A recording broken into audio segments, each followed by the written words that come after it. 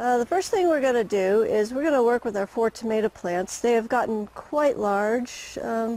It's time that we don't have to cover them so much for the frost. And so we're going to get them pruned into a single stem and get them going up the trellises. So we have the parts to our easy trellis here. And we're going to start some construction. I have some short poles and some long poles. And what I'm going to do is put my short poles in first. Remember, we had early in the season put our little base pieces in. These are our caps. You want to save your caps for the fall when you want to kind of put your garden to bed. Okay, there's our short pipes. The next piece we need is our couplers.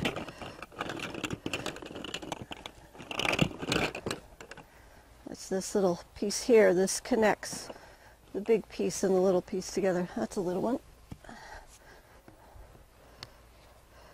So these are great because you can construct these without any tools. You can have the guy at the lumberyard actually cut your poles for you, and on the website we will have the instructions on how long to cut and how many pieces of what you need to get. So you can go to the website and get the rest of the information.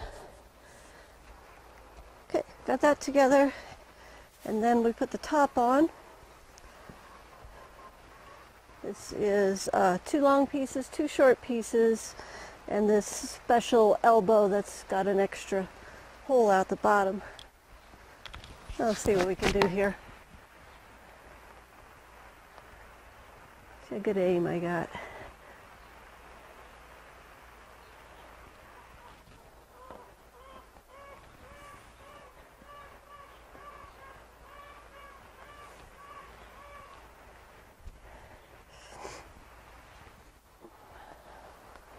Okay, looky there.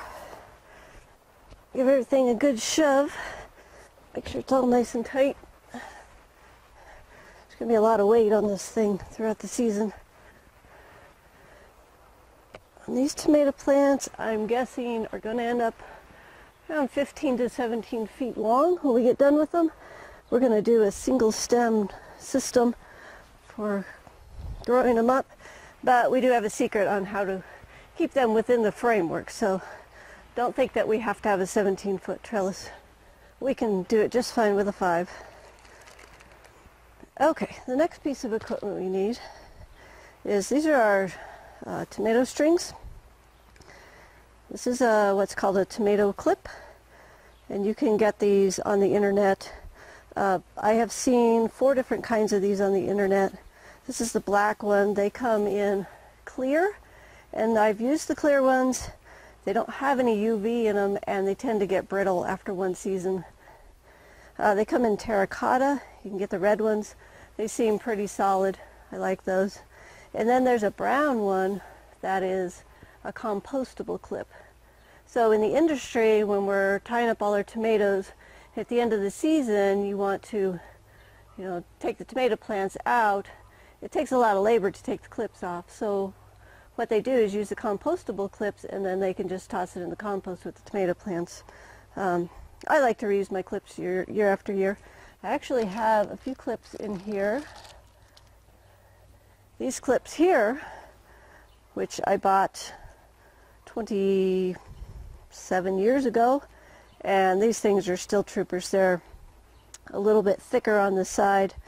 I can't find these anymore, so I just have my little stash that's left, and that's all there is of those.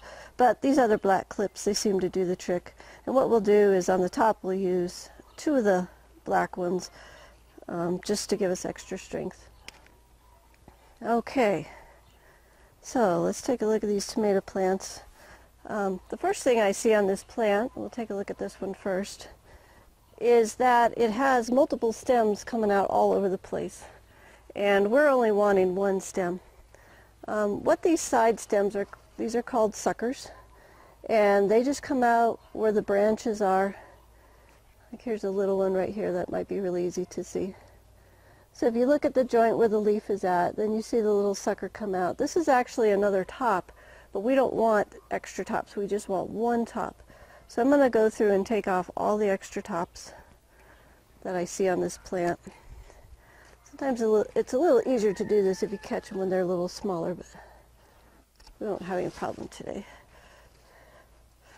The theory behind this type of pruning system is that you have one set of roots, you have one stem, and that one set of roots is able to feed that one stem and make lots of extra tomatoes. Whereas if you're all bushy, you have one set of roots and you have maybe 30 tops, and that one set of roots has to feed all 30 tops.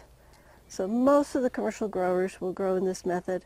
The other reason I like this method is because you can get your tomatoes up out of the dirt and they're not sitting there rotting because you can't see them and the bugs aren't crawling in them.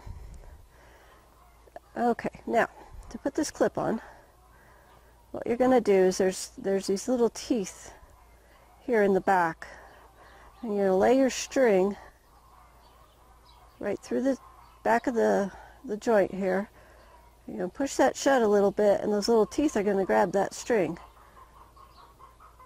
So you have control of the string. I can't pull it out. It's right there. And you're going to take this clip, going to go down and snap it around the base of the plant. I don't know if you can see that. My little cherry tomato's in the way. Then I'm going to take this string and I'm going to run up the back side of the plant. I don't know if you noticed, but when the plant fruits, here's the tomato fruit, they come off one side of the plant. This one, I'll call this the front. And then if you look at the next set, it comes off the front as well. So if I'm running my string up what we'll call the back side of the plant, see here I got my string up the back side, then the string is not anywhere near the fruit and we're not getting damage and getting the fruit knocked off by the string. So I want to put a clip on the tomato plant about every foot. Now a typical tomato plant will produce a leaf, and then a set of fruit. And then they'll produce another leaf, and a set of fruit. And it usually will continue this pattern all the way up. So I want to put my clip where the tomato plant has made a leaf and a leaf. And that keeps my clips and my string away from the fruit, because sometimes you can knock the fruit off if you have the clip too close or the string too close. And sometimes that makes me really sad when I see the fruit hit the ground. Okay, so I think I can put 2 clips on this one today. Yep, here's my leaf. There again, I put the string right in the back of the teeth, grab it, snap it around the plant.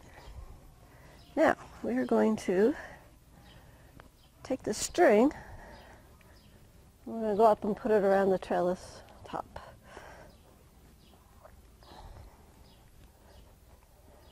And I just hold the string together, and I'm going to do the exact same thing with the clip. I'm going to put both pieces of the string clear into the joint of the clip right into the back, and then I'm going to snap it shut, and that will hold for safety, because I don't like my tomato plants to fall. I'm actually going to put a second one on. So get that clip right into the back of the joint there, just snap it shut, and there it is with the first one tied up.